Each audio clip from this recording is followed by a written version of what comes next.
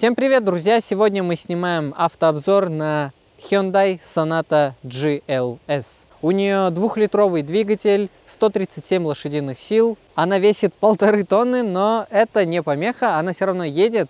У нее все хорошо. И салон у нее очень приятно, особенно заднее сиденье. Недаром ее называют комфортной машиной таксистов. Морда. Как я уже сказал, многие ее сравнивают с Е-классом, но это немного ошибочно, потому что, как вы видите, они слитные, они не разделенные. Но это как бы все мы в детстве, когда видели, такие, ага, смотри, Мерседес. Ну, потому что она в натуре выглядит как Мерседес, но это типа Hyundai. И я помню с детства один момент, когда мы стояли с дядей Мы стояли у вокзала, и приезжает его знакомый таксист как раз на Сонате, говорит, вроде говно, но комфортное. И я запомнил вот это слово, но комфортное. Если говорить про двери, то, понятно, передняя длиннее, чем задняя, но давайте вот просто вот так вот откроем. Ребята, открываем всегда. Вот так вот. Комфортно, классно. Тут мягкая. Давайте сниму перчатку, чтобы чувствовать. Да, вот это мягкая, типа дерева. Вот это типа хром, но там на передней ручке он уже слез немного. Просмотрим немного резинки, значит, они по всему периметру. Это хорошо, не то что в новомодных всяких Вестах и всем таком подобном. Называется Shed of Line. Типа тут у нас хром, можно сделать антихром. Но в принципе, зачем? Давайте оценим задок. Значит, в принципе, сзади вообще тоже очень красивая машина. Большой багажник. Сейчас я попытаюсь его открыть. У меня получилось. Там кнопка на двери. Примерзла? А, нет, все, открыли. Вот такой у нас багажник. Довольно-таки большой. Очень удобно. Морожка. Кто? Морожка. А, водка, да. Ребят, не пейте очень много алкоголя. Смотрите, в чем ее плюс. Берете вы сумки. Тяжелые сумки. Вам не нужно через высокий порог его как-нибудь это самое. То есть на уровне вы взяли и засунули. У нас тут ручка. Давайте посмотрим вообще, функционирует ли она. Как она закрывается. Хоп. 9 из 10 четкости. Закрылась хорошо. Можем посмотреть на мотор. Давайте на мотор посмотрим. Та-та-ра-ра-та-та. Как быстро, да? Ребята, посмотрите, что у нас здесь. Газовые упоры, то, чего нет в 90% автомобилей, которые выпускаются сейчас. Итак, обычный мотор G4 GC, 2 литра, 137 лошадиных сил, как я уже сказал. В принципе, все. Я иногда не понимаю, почему вы стоите у открытых капотов и разговариваете 20 минут. Тут нечего смотреть. Мотор, аккумулятор, фильтр, фары. Давайте посмотрим, как он закрывается. С каким усилием? 10 из 10 четкости. Здесь дорога очень плохая, поэтому нас будет немного покачивать. Но скоро мы выйдем на дорогу получше.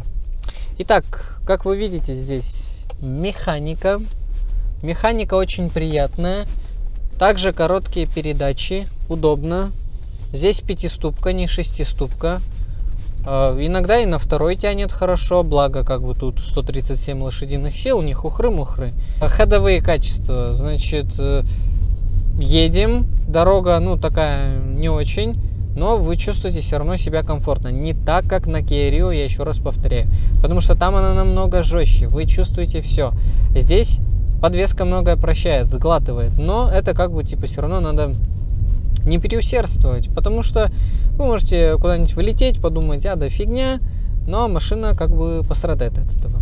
Сейчас у нас лежачие полицейские, мы попробуем проехать их. Хоп, хоп. Вот, нормально же? Да. Нормально. В целом очень даже хорошо. Хоп, второй. Тоже нормально.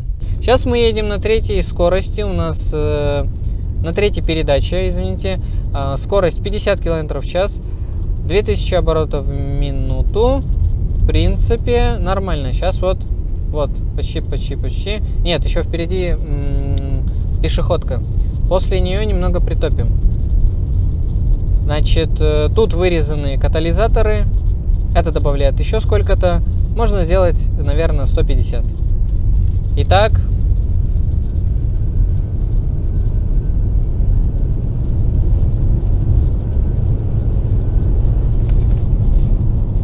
хорошо. Чувствуется. Сейчас мы едем 60 в горку, 2000 оборотов тянет. Нажимаем, она едет. Я думаю, любая другая машина на 4-й 60 км в час, она бы наоборот себя плохо чувствовала. К сцеплению привыкаешь очень быстро, оно здесь мягкое. Ты быстро понимаешь, в каком моменте его надо отпускать. Руль информативный, чувствуешь все. Ну, такой большой. В принципе, едешь как... Ну, и чувствуется вот это, знаете, вот то, что это не C, а D-класс. Ладно. Давай дорогу лучше покажем. Сейчас мы к ДК приедем.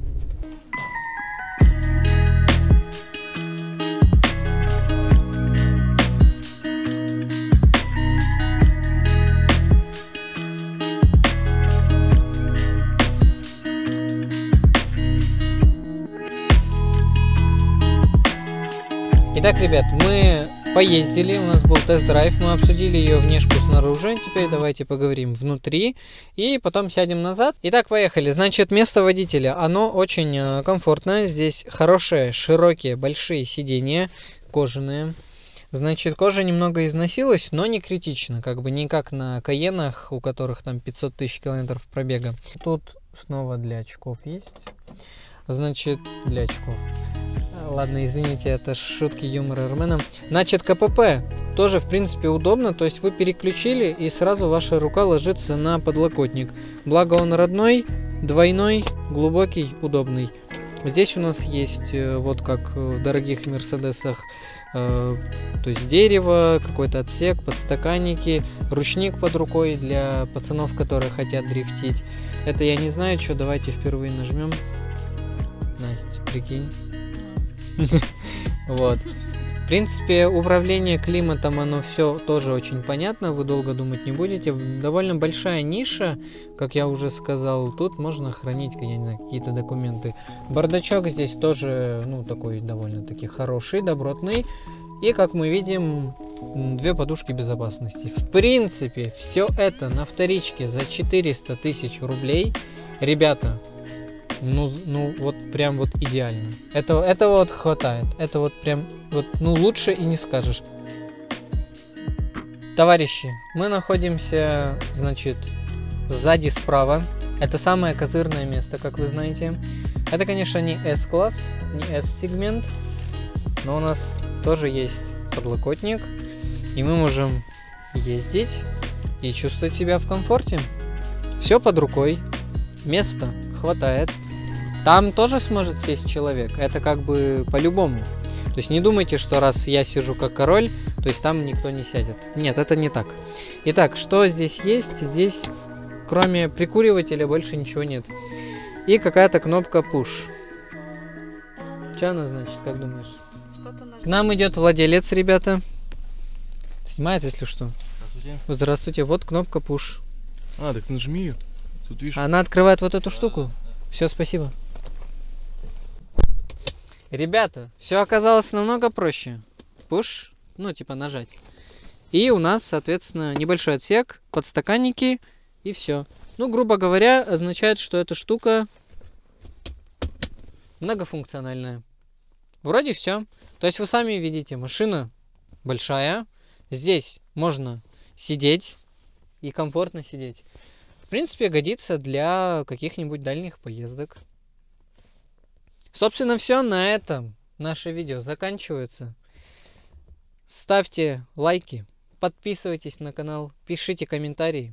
Там на колокольчик можете тоже нажать, чтобы не пропустить мои выпуски. Они у меня не настолько частые, поэтому вам они не будут надоедать. И все, давайте, до новых встреч. Будем снова для вас стараться снимать крутые, новые, нормальные, классные или поддержанные тачки. Всем пока!